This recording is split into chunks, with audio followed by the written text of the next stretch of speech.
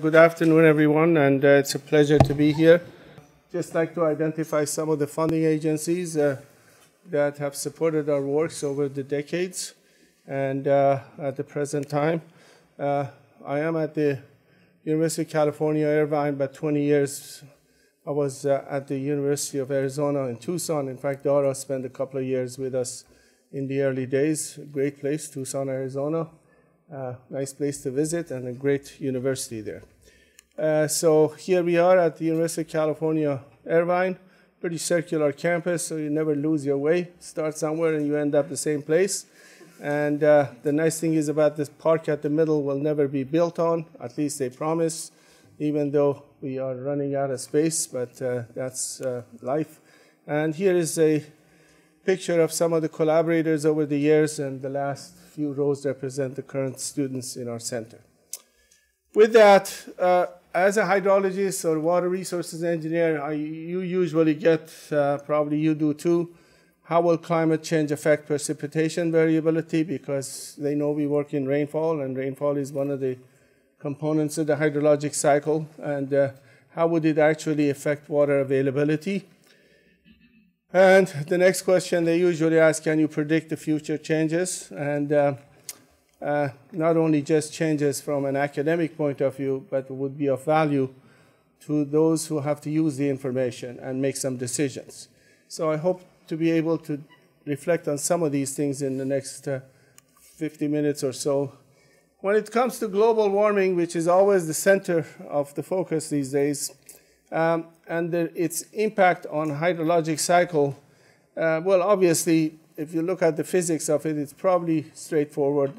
You think that with the increase in temperature, you expect to see more evaporation takes place, and 3/4 of the Earth is covered with water, so you expect to see a lot more water evaporate into the atmosphere. Also, with the increase in the temperature, roughly for every 20 degrees Fahrenheit increase in the temperature, the capacity of the atmosphere to store water doubles. So you can pack in twice as much of the water particles into a cube of the atmosphere. So what goes up must come down with the residence time of water in the atmosphere of about 10, 11 days. So you expect to see, if that's really the case, then you see increasing precipitation with global warming. One of the other factors to keep in mind is that the water vapor itself is a greenhouse gas, sort of, if you wish, and has a greenhouse effect. But one thing that has been observed through various studies, particularly at the international level through the GWEX programs, which every scientist is part of these World Climate Research Program, that they've seen that the intensification of the hydrologic cycle is something that is detectable in the data. That means we see more frequent flooding and droughts and more severe when they do happen, okay? So with that, the question is then, where are the regions that are impacted, and is there any way that we can predict? So what do we have in our arsenal of things to do the forecasting or predictions? Or usually people use these days model projections, or they're suggested to use them. And models are described here, both physical and statistical models. And then observations are really the cornerstone of what we do. Without observations, it would be very difficult to do anything, both for input to the models as well as for validation purposes and many other applications. There's a whole set of different types of requirements for hydrometeorological predictions. The first group, you could call them short-range forecasting, and they're usually in the range of hours to no more than a few days, and they are mostly applicable for weather-related impacts of precipitation, such as floods, flash floods, etc. Then we go into the mid-range forecasting that goes from maybe a couple of weeks to about 3 months, which we call it to be seasonal forecasts. And those are used for reservoir, for operations, and many other flood forecast guidance that they provide. And we'll talk a little bit about that. And last but not least, falls into the category of long-range forecast that is in the category of what climate modeling centers try to provide us with, which is at the decadal to centennial scale. And so this whole range has been experimented and used by our community. And I will not talk about the short-range forecasting because I don't have time, even though that's more closer to my own heart, because I worked with the Weather Service for a number of years, and that was the rainfall runoff range. And there have been some developments. Now the big push is towards distributed hydrologic models and their applications, and there's a water center that has been formed in Tuscaloosa, Alabama, and they have focused on trying to develop some of these models, and that would be subject for maybe a future talk by someone from that group. But what do climate models tell us about the future? Because if in fact we are to use these kinds of forecasts to answer the question I posed at the beginning, what is the impact of these on water resources? So there are different ways people try to do it. The popular thing these days is to take maybe the output of climate models and downscale them to regional scale. And the way that happens is, of course, you generate some future precipitation scenarios. You've heard of the ensemble method. So for that, you take a number of different climate models and have each one of them initialized and generate the same kind of outputs, at least in terms of the concept, but each model is different and they will generate different types of outputs. And then you combine them together to create an ensemble. And if you're a hydrologist and interested in seeing its impact on your river basin or the continental scale or the region of interest, then you take those outputs, the ensemble fashion, and then pass them through a hydrologic model and generate the sequences of runoff for the points of interest in the basin that you're trying to study. And from that, you can do all kinds of scenario analysis and come up with conclusions that you like. And there is no shortage of papers that get published on these particular topics of downscaling. Probably, I would say, without exaggeration, I don't have any firm statistical information. I would say that about a good 50% of the stuff that gets published these days are results of people doing downscaling and providing the results to the community. And sometimes they do make major statements that sometimes scare people in certain regions. We'll talk about that in a second too. So let me start with the mid-range forecasting. And not too far from you folks at IRI, International Research Institute at Lamar, at University of Columbia.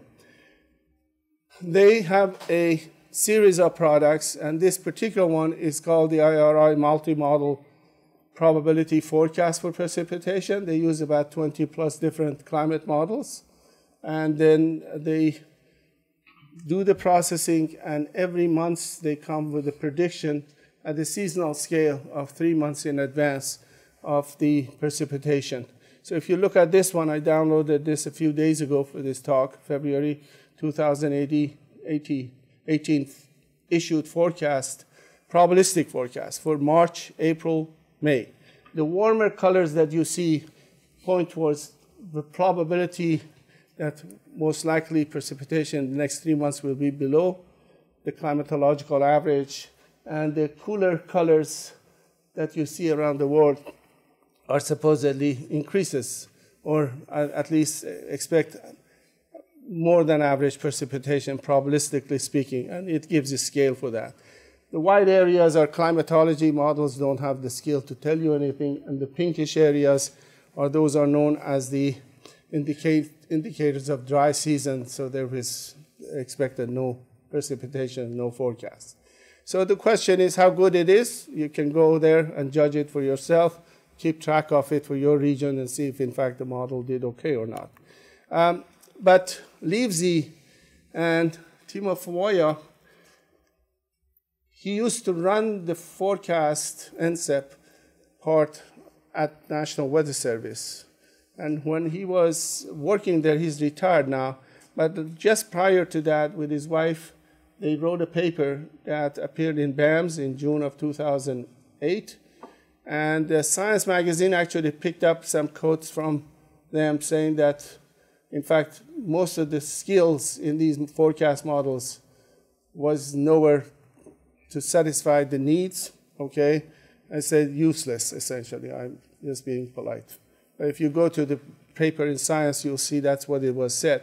And the only time they said these forecasts had any value was when we had success prediction percent was winter with an El Nino or La Nina, okay?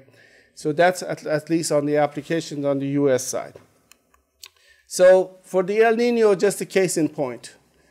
If you look at California here, for instance, if we have an El Nino, the December through February, which is the winter time, the likelihood of getting more precipitation with an El Nino year is higher, okay?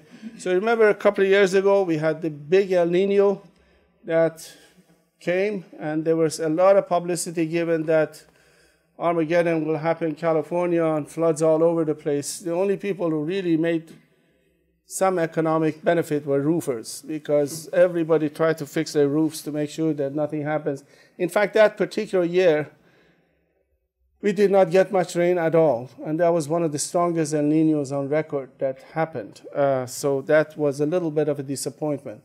The following year, which was not an El Nino, leaning towards more of a La Nina, which should be probabilistically correlated with drier for Southern California, is when we had probably one of the most rainy seasons in the history of our state, particularly Southern California.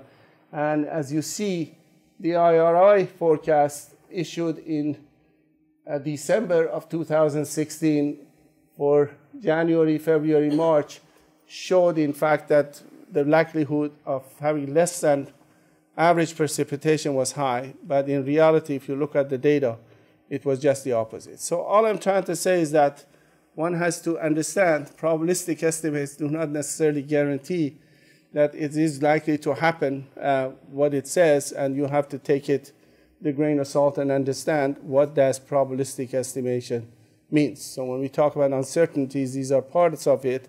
And when you're trying to explain that to decision makers and others, sometimes you'll find yourself challenged because they think then you guys don't know what you're talking about. So you try to explain it, and it's always a fun process, okay? Longer range forecasts, okay? There's a lot of fascinating papers happening these days that talk about the future, and much of it comes from the IPCC process, Intergovernmental Panel on Climate Change, and they have these various 5-year reports that come out, and now they're at the middle of the IPCC, I guess, is that 6 now? CMIP 5 happened 4 years ago. So I'll show you some examples of the CMIP 5 models, and all that data is available on the National Laboratory, Lawrence Livermore National Lab. You can go and download the data, and that represents all the 20+ global climate models run by many countries, and they have certain standards to apply, get the results, projections into the future. And I had a colleague from Beijing Normal University, Dr. Miao, who spent a little time with us, very efficient, effective colleague. And he tried to look at some of those with respect to precipitation and how well these models do for precipitation. And I'm only showing the results for the 2 of the 3 scenarios that are used in the IPCC process. Essentially, well, let me go here. The 421 parts per million is that if we really, as humanity dictates, we behave and we control all the emissions. And then the last one, the 936 parts per million by the 2100, is when we don't really care and say, what the heck, let's just emit and produce whatever we want, and then we go from there. So if I look at the scenarios that these models are run, so just comparing just 4 of the models, and one of them is the French model, the Australian model, the US, UK. You can take any of them, and you will probably see the same thing. So I focus on the Western United States.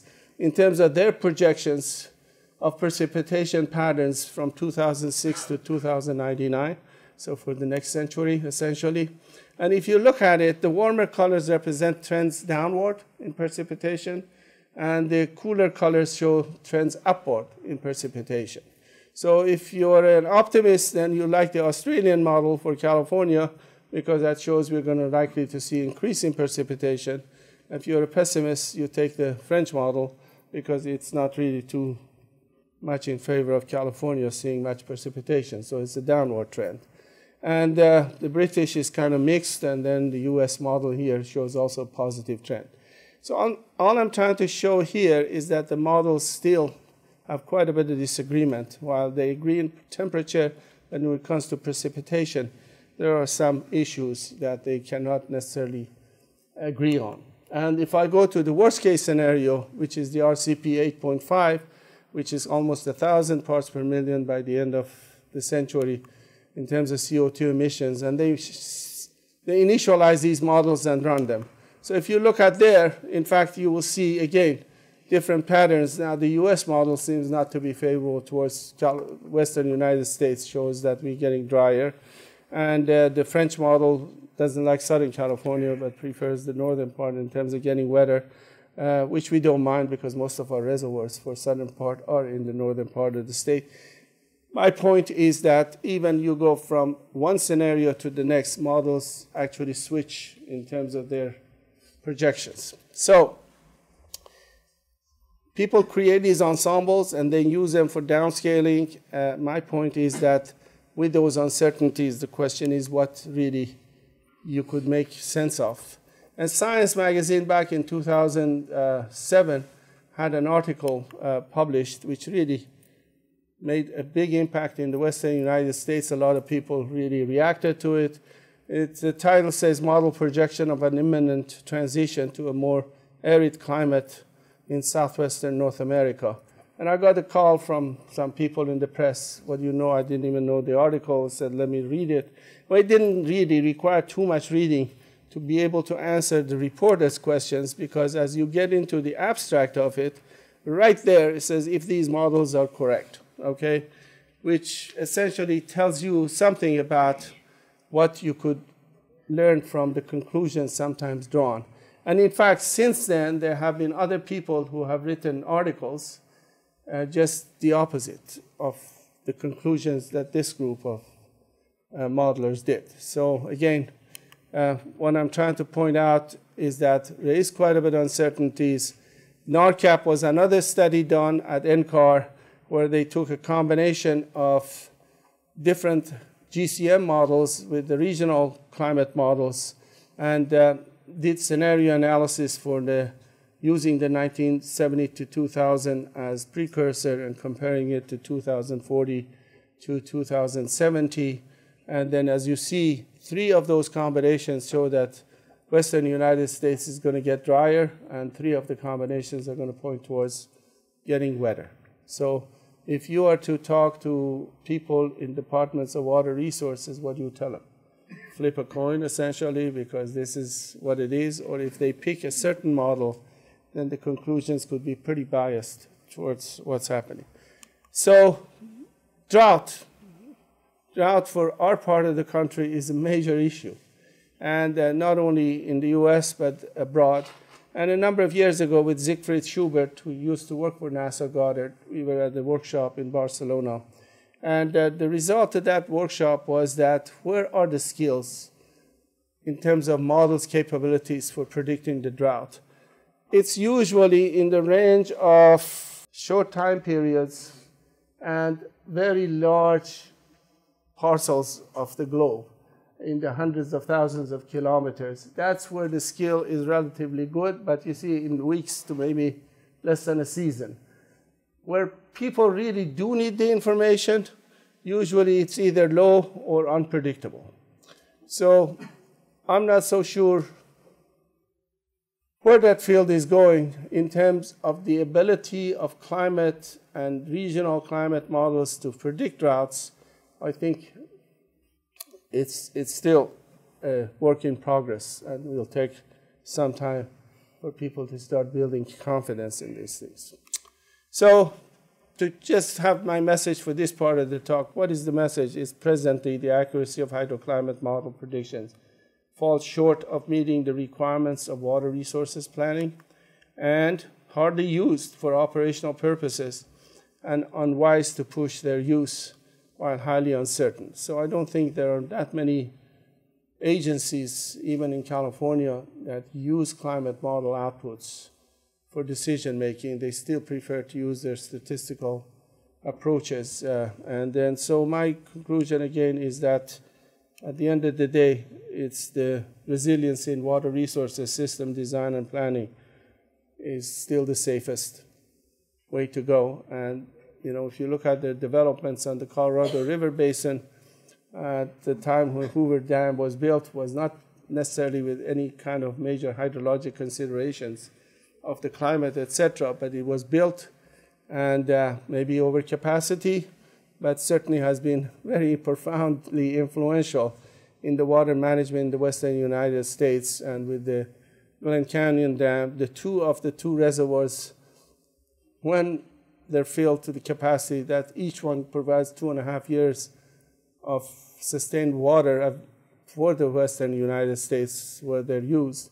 So you could say that you have resiliency for 3 or 4 years combined. But you don't want to draw the reservoirs down to nothing either. So, all right. So resiliency, when I talk about it, and we are in an engineering school, has been really through water resources development, and it's been mostly through engineering approach of controlling, storing, pumping, and transferring water, and a lot more that goes with it. So this is where a lot of the developments have been in the US. More than 70,000 dams were built, but not anymore in the past 25 years or so. China is still building quite a huge number of, and then in the Middle Eastern regions and other places, still building infrastructures is important.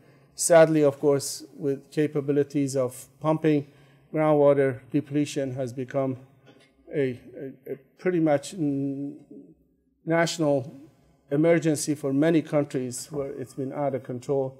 And my country of my birth, Iran, is a good example, where maybe hundreds of thousands of illegal wells have depleted the aquifers, which will not necessarily recover that easily. And these are the type of problems. So here are some of the infrastructures. The Central Arizona project, which was, by the way, pushed by the agricultural sector, 20 years, billions of dollars of investment.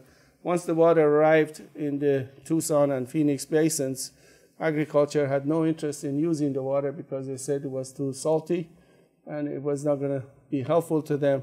They preferred to pump water from the groundwater, so it became a problem for the cities of taking this water, removing the salt, and doing something with it. And Tucson actually uses it, recharges the aquifers. That's been the case, but at the cost. All right, so how do hydrologists in the past have dealt with addressing extremes in water resources engineering? It's been through stochastic hydrology. I don't know how many places still teach this stuff, but when I was a student, that was one of the big things, and Harvard water program here was one of the key places where some of these tools and techniques were developed. So essentially, the idea is that we use statistical hydrology.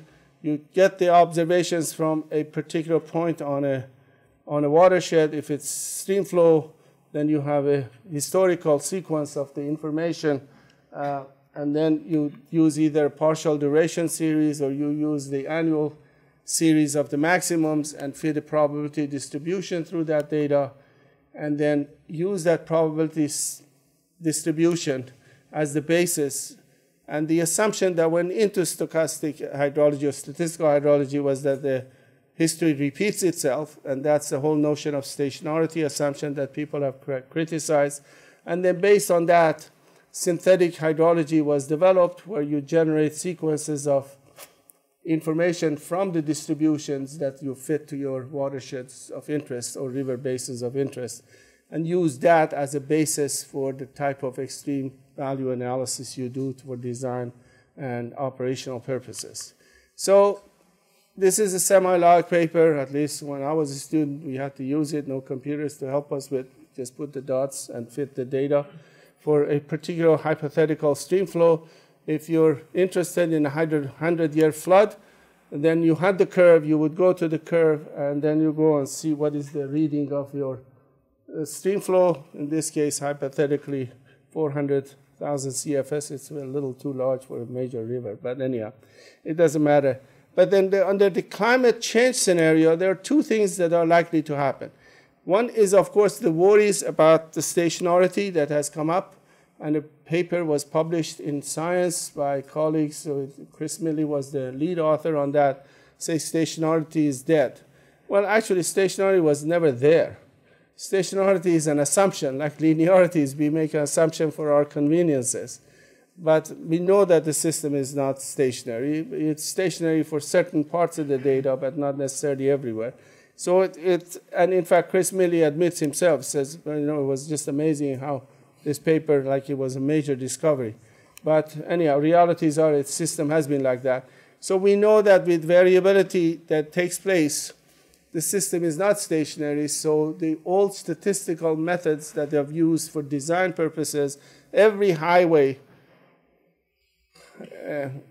agency that you go, California Department of Transportation, they got these maps of flood control districts that are statistically based on regression, where they use those for their design purposes of culverts and so on. But those are kind of obsolete and outdated because of the climate change. So there are two things that could happen. One is that just nothing major, except that we see a higher trend in flow or lower trend in flow. And if those two things happen without variability, then the definition of your 100-year flood will change depending upon which scenario you hit. If you hit the higher means of precipitation and runoff, then your definition of 100-year flood changes to much more frequent occurrence. So if you have an infrastructure that was designed based on that data, is no longer adequate. And the opposite will happen at the other end, which would be probably good news, but then you have less water. The more important scenario is the variability. Maybe the mean stays the same, but we see the extremes. And the case for increase in extremes in precipitation and droughts and others have already been relatively established in the past 30 years or so. And if you look at that case, the same thing happens again. 100-year flood is no longer a 100-year flood. If you have higher variability, maybe it will happen much more frequently, and the opposite is true. It becomes less variable, okay? So that's the challenges that have been faced by communities and places where a lot of the infrastructure now gets damaged because the system is simply not able to handle these kinds of variabilities and changes. And so whether the infrastructure bill will pass and money will be provided, so a lot of these infrastructures probably will benefit from an upgrade. So let me get to the part that is dear to my heart, which is some of the data issues. For users of model information, the key question is which model or group of models should be trusted for their accuracy, okay? And part of that answer is to what degree should we trust the observations used, not only as input, but also as reference to test the models, because you have to validate and verify.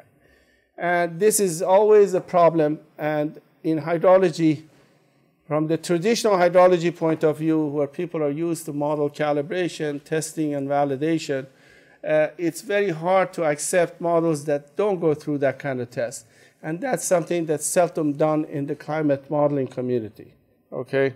And they give you 10 arguments why maybe this is not really something that it should be done. So two main observations, many observations, but two main observations that are relevant to hydrology are precipitation and stream flow. I'm not going to be talking about stream flow because I like to focus on precipitation because that's the work that my center does, and I think it's really important when it comes to extreme values. This picture I took from when I was in Tucson from my house during the monsoon season, which is usually from July, middle of July to the end of August. We get a rainy period in the every afternoon, 110-degree temperature. Then you get these convective storms. It's a fascinating thing to see. And this particular storm in the foothills, fancy houses, rich people, quite a bit of damage done in a matter of 45-minute precipitation. And what did the gauge information tell you, which is stationed at the airport? 0 rainfall that day. Okay? So the key is going to be really, how do you really deal with issues like this? Having adequate high resolution both in time and space, especially for extreme value events, is really crucial and important. Okay? So what are the type of things that are used for precipitation estimation? We've got rain gauges, which have been traditionally used and the preferred choice of hydrologists and others because that's water on the ground. It's collected in a bucket and measured. Then we got the radar that shoots beams in the sky, maybe a couple of thousand meters above the ground. And so the question is how well they do. And then satellites, which are kind of newer, but maybe the future direction is moving in that direction because even NASA, the last mission, was global precipitation mission. That was probably about $1.5 billion investment, which is successful, and it's flying and hopefully providing good information, and it's got an active radar on board. So if, let's say, focus on the Western United States, because much of my work and my group has been on the Western United States. This figure shows radar coverage. So each one of these circles represent about 200-kilometer coverage of the radars, which is the Doppler radar system deployed around the United States. So you see there are certain mountainous areas where radar doesn't penetrate, so you cannot really cover those areas. And this is when the angle of the radar is about 3 kilometers above the surface of the Earth. So please take a look at that figure. As I click, I go and drop the angle about 1 kilometer less. You'll see you have less coverage. And if I drop it another 1,000 meters and only about 1,000 meters above the ground, you see that the radar coverage in the Western United States doesn't really give you much information. Okay? And part of the problem is that, as I said, it's still about 1,000 meters above the ground. And the reason the choice of 3 kilometers was because most communities felt that radars generate radiation and it's going to have an impact on health, and the compromise was that they will hold it a little higher. No, they don't operate it at 1 kilometer either. Now, if you look at the gauge information, which I've shown here, on the average for Colorado River Basin, these are official gauges of the National Weather Service, it's 1 gauge per 600 kilometers square. So I'm sure you guys are smart. You can do a little square to see how much 600 kilometers square is. In general, it doesn't add up too much. The storm I showed you around Tucson, my distance to the airport from where I took it is only 15 kilometers.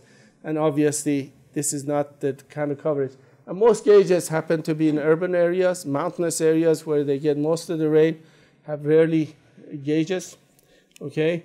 Mr. Miao, Dr. Miao, that was working with us, we did some work over China. So just as an example, if you look at the northwestern part of China, there is 1 gauge per 25,000 kilometers square on the average. And in the monsoon region of China, it's about 2 gauges per 10,000 kilometers square. So it still is quite a few gauges. So when people try to do comparative studies on analysis of extreme events using precipitation information, we use a lot of statistical cleverness of doing these things, but realities are the base data itself is not there, and you statistically disaggregate in order to get higher resolutions. So when people talk about super resolution, I only worry about where do they get the data, and fundamentally PRECIP is a crucial one, and how do we get it? Well, let's see where we are going with satellite observations of rainfall estimates. There are 3 different types of satellites that are in operation. We have the geostationary satellites up here 35,000 kilometers above Earth, geosynchronized with the rotation of the Earth, and they are always looking at the same point constantly, and therefore you have full coverage between the US has 2 of them, Europeans have theirs, every country, Western country and Eastern countries such as China, India have it. So they share the data, which is great. Then we have polar orbiting satellites. These are passive radars that go around the pole, but they look at one location and they pass over it. So it's a snapshot. You have to wait another 12 hours before it comes back. So if you're dealing with a convective type storms, it's come and gone. Maybe 10 other came in between, and you miss them all. And that's part of the problem. Then we had the TRMM, Tropical Rain Measuring Mission, that NASA launched, and this was one of the, I guess, somewhat successful and unsuccessful. Successful in the sense that it lasted for more than, 14 years or something? And it was to be an experimental satellite to measure tropical rainfall for 3 years. But since it survived and it was very useful, NASA had to come up with the money to keep it going for a number of years. And they brought it down maybe 4 years ago because it was running out of fuel. But that one had an active radar, and it actually slices the atmosphere and looks at all the information. But again, it's a snapshot. And the Global Precipitation Mission that was launched a few years ago is a constellation of one active and passive radars, and every 3 hours is supposedly mapping precipitation around the world. Okay? Now, my group, we got into this thing using artificial neural networks back in the 1990s. And at that time, I presented that, and I was sharing that information, Jim, I guess, and at a meeting, I said hydrologists need high-resolution data. At that time, satellite data was used to map precipitation on a monthly aggregate at 250 kilometers by 250 kilometers for climate models. But we said that's not of use to us. We need to move towards. I said, how do you do it? I said, well, there are these new tools, such as machine learning tools. Well, they thought I was crazy. But anyhow, that's 20-some-odd years later. Our system is known as precipitation estimation from remotely sensed information using artificial neural network, Persian system. Okay, and it uses mostly the IR-based information, but uses the passive radar stuff to calibrate the nodes of the artificial neural network. So the papers are there, and I can't really get into much details of those. A follow-on to this was using some cloud classification schemes, because certain types of clouds were based on IR, could be cold, but don't produce precipitation. So can you filter those out? And this resulted in what is known cloud classification scheme that allowed us to go to 4-kilometer resolution precipitation. And I'll talk about that. Our algorithm is part of 3 components of the GPM algorithm that NASA now uses. Ours represents the IR part of it to give the high resolution in time information. Then the NASA is the GFC. So this is the new algorithm that is now being used by NASA. It's called as an iMerge algorithm. And again, publications are plenty related to this. And so let me tell you a little bit about what we have done with our data sets. NOAA, about 6 years ago, came to us and said, since our algorithm can use geostationary information, and the first set of satellites that started looking at the infrared, which is the temperature top of the clouds, which is an indication of perhaps raining, can we go back and use the data from the early generation of satellites and come up with a climate data record. So that's why it's called CDR. And the work was done, and with Hamed Ashuri and Professor Colin Shu, whose algorithm was the original work in his dissertation work with me at the University of California. And the paper was published in BAMS about 2 years plus a few months ago. And the data we delivered to NOAA, it's bias corrected against some information that comes from the Global Precipitation Climatology Center in Germany and US. And then we correct it, we bias correct it, we produce it. And the nice thing about it, it's high resolution. It's daily at 25 kilometer by 25 kilometer. And I'll talk a little bit about this. The advantage that this particular data set has, for instance, if I'm interested in looking at the Sierra Nevada data set, I can zoom in, look at the data for 36 years, so 34 years now, and every quarter we're updating it, the information. If I take a particular year, I can see it month by month for 34 years averaged. And if I'm interested in a given month, let's say December, I can look at the information on a daily basis. That is crucial for extreme event analysis, okay? So there have been many regional evaluations. It's incredible to see how much, if people are interested, can do in 2.5 years and publish papers, okay? So if you go to the literature, you will see that there have been quite a few evaluations of that in different parts of the world taking place. Unfortunately, a lot of time you see apples and oranges are compared. And this is, by the way, the lowest hanging fruit when it comes to the work in precipitation, satellite precipitation. Everybody loves to compare algorithms and write papers, and they're easy to publish if you're interested, by the way. This is a low-hanging fruit. The sad part is nobody is really interested in getting to the type of problems we've already identified, where the difficulties are, where the challenges are, try to improve the algorithms. Nobody does that. We also have formed our own data distribution, and this is called the CHRS, as our center's name, RainSphere. And RainSphere is an integrated system of global satellite precip data and information. First of all, we have a data portal. If you go to that website, you can get the different products according to the specifications you have, what format you want it, and you can download it and use it. And this become pretty popular website since it was actually released. In terms of the climate data record, again, we have this website, which is called CHRS RainSphere. And if you go, there are different fields by which you can customize the data as you wish, okay, in terms of map layers, types of rain data you want, and comparisons. You can get statistics and trends, and then you can actually, through this drop-down window, say you want it at the national level, you want it at the state level, at the watershed level, and this is all Python code and rather fast and quick. So for instance, if you're interested in a country like China, you go there and just choose China for the number of years you want. This is annual data. For instance, I selected here for this one. And you can get to see on the annual basis what kind of trends. And we just do simple statistics of a Kendall test. And then you can see it, and then you can get the data for every single year. And if you're interested in a particular province, you can do the same thing. Again, you click on this data.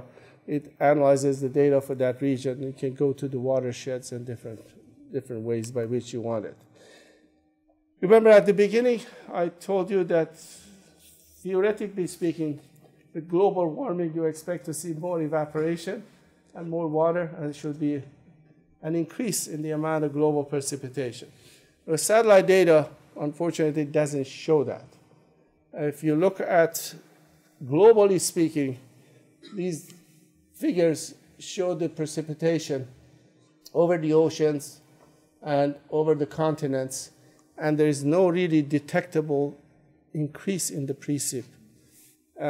So therefore, the question is, with all that, increases in temperature, particularly in the past 3 decades, where is the rain going? I should say that the limitations of these satellite data is 60 degrees north to 60 degree south latitude. So the question is, are they going towards the North Pole or the South Pole? And I've asked colleagues in that field, they cannot really tell. And by the way, the satellites are the only ones that actually now are able to give you quantitative estimates of precipitation over oceans, because we didn't have that information before. Anyhow, these informations are available.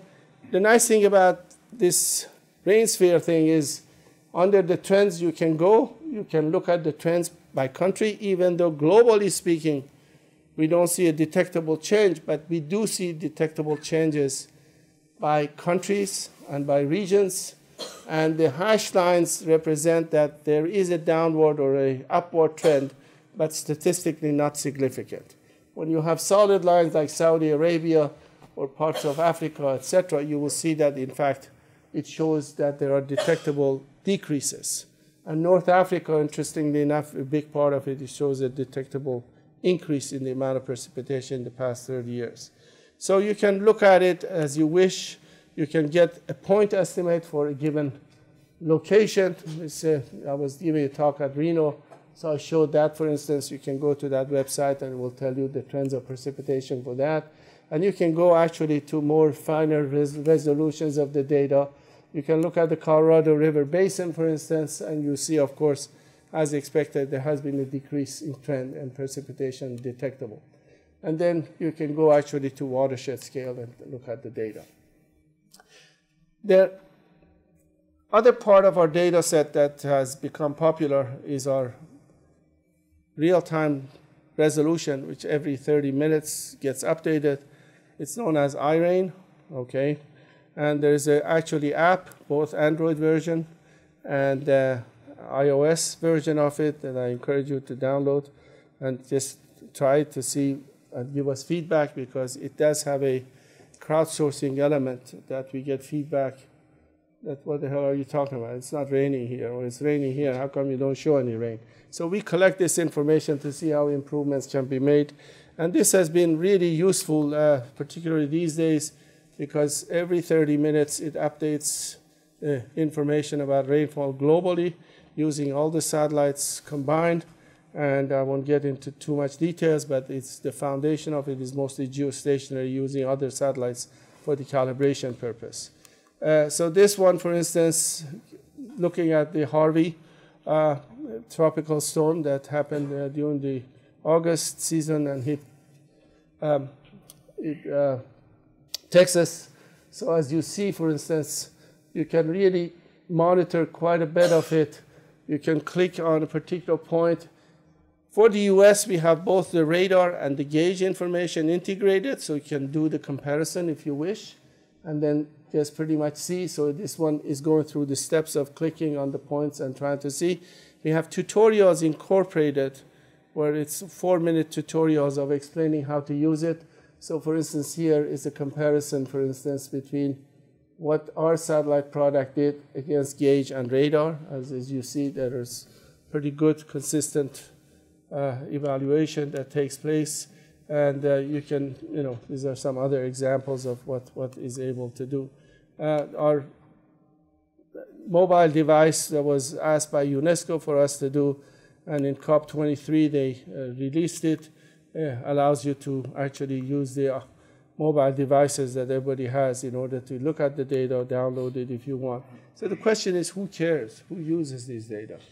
Okay, that's at the end of the day, maybe if it's just, oh, you got me another paper and a bunch of nice citations. But for us, it's a little beyond that point. This is the statistic of users. As of yesterday, Dr. Fu Wen, who is actually in Vietnam, hopefully they gave him his visa to come back to the US. He's an adjunct assistant professor in my group. There are about 700,000 users since December of 2009. Most of it is increased here. Our download of the data is exponentially increasing. And if you go to our stat page, you will see who are the users, where they come from, and the flashing lights on the people who are logged into our system in the past 24 hours. So it updates it. So there are users, and which makes us good. There are 199 countries that have been using it. And the team that developed much of the software for this was a pretty modest group, not big budget. Nobody pays for these things. And it was Fu Wen at the middle, and a couple of other dedicated undergraduate students, plus one PhD student, that developed all these softwares that I talk about. Let me come to the end of my talk. So how much should we trust remote sensing observations? Okay, after all, this is new information. Like any other information, has its own problems. There are tons of satellites producing different types of information. And in fact, SMAP, Professor Entekabi is the PI on it that looks at the soil moisture. And it came after a European satellite, ESMOS or SMOS. But there are different types of things that measure different types of information for us. GRACE has been labeled as one that really can detect groundwater for us. If I look at problems that we have, for instance, in the precipitation, I'll tell you that nothing is perfect. Okay, first, IR-based algorithms are good with convective type storms because it measures the cloud top temperature. So if you have cirrus clouds, which are cold, it gives you false information that it rains, but you know there is no rain. Warm clouds are not as cold, so maybe producing humongous amount of precipitation, but they're not able to detect that unless you mix it with other things. So machine learning tools and deep machine learning tools have become handy. And then you have convective storms that they do relatively well. So for instance, the two red dots are areas that still need quite a bit of work to get rid of the false alarms and so on. The devils are in details. Okay, much of the global data sets on precipitation that have been generated over the years use this particular GridSat data that is processed at NCDC. And I tell you, it's a daunting task and you don't want to do it. But when you're producing rainfall information at a monthly scale, nobody looks at the details. But since we had to do the information at the daily scale, Dan Braithwaite in my group, poor guy, had to look at every single scene that we had per day, 365 days for 335 years.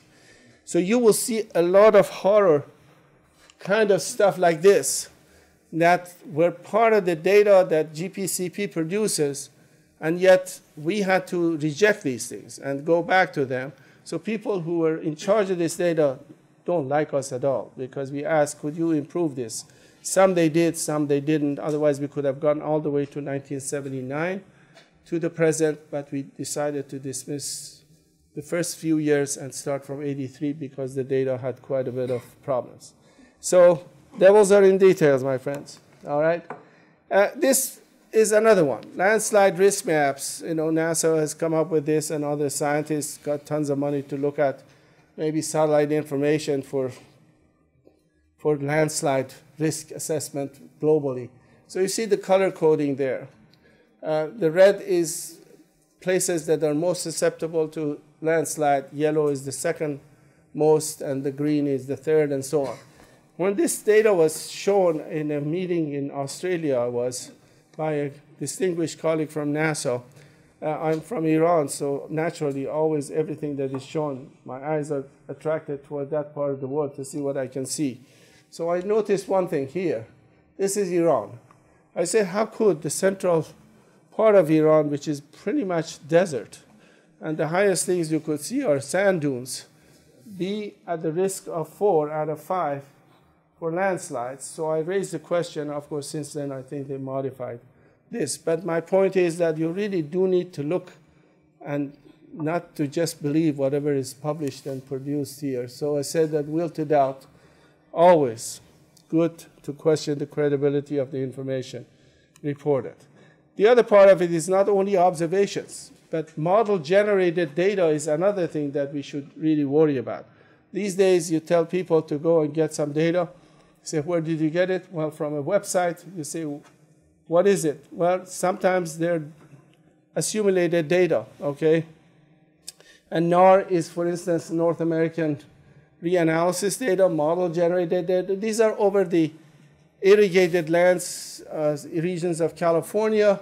There are two modest products at the beginning that you see here that show ET estimates, one from University of Montana, one from University of Washington. Both use the same satellite, but their algorithms are different. So you see there is quite a bit of difference. The good news is at least they detect the variability over wetland or irrigated area versus non-irrigated. So that's good. It's not uniform.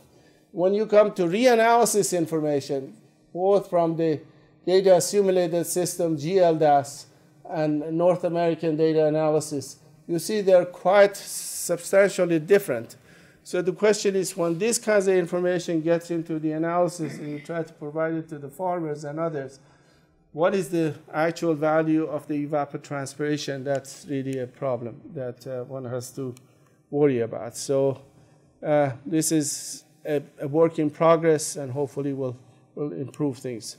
Groundwater, as I mentioned, GRACE has been really showcased quite extensively in the literature as really being able to detect variabilities or drop in groundwater aquifer systems.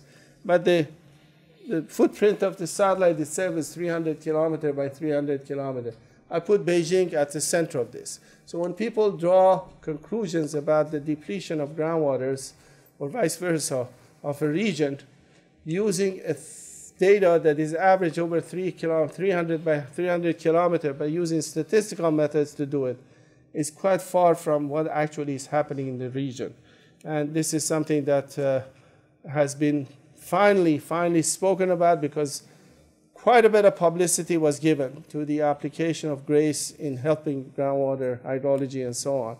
And until maybe a couple of years ago, a couple of distinguished colleagues from USGS, Bill Alley and Lenny Konikow, wrote this article, Bringing GRACE Down to Earth, and subsequently there have been quite a few others that have started pointing out that it's not necessarily as good as that it's been made to be. So I think it's really important for particularly younger folks to appreciate these things. But the good news is we're getting close to the reception. And this is my last slide. Despite advances to date, I think predicting the future hydroclimate variability will remain a major challenge. Of course, nature is complex, and observing and modeling it its nonlinear behavior is very challenging, and so have a will to doubt the credibility of the information. But no matter what, long-term sustained observations are crucial, and not only from space, but ground-based, and unfortunately you see a lot of cuts in the budget of agencies when it comes to ground-based observations. But we hope that things will improve in the future, maybe with better technologies. So again, I come back to my final or earlier conclusion. Resiliency in water resources is still the best solution to deal with these uncertainties. And with that, thank you very much for your patience and listening to me.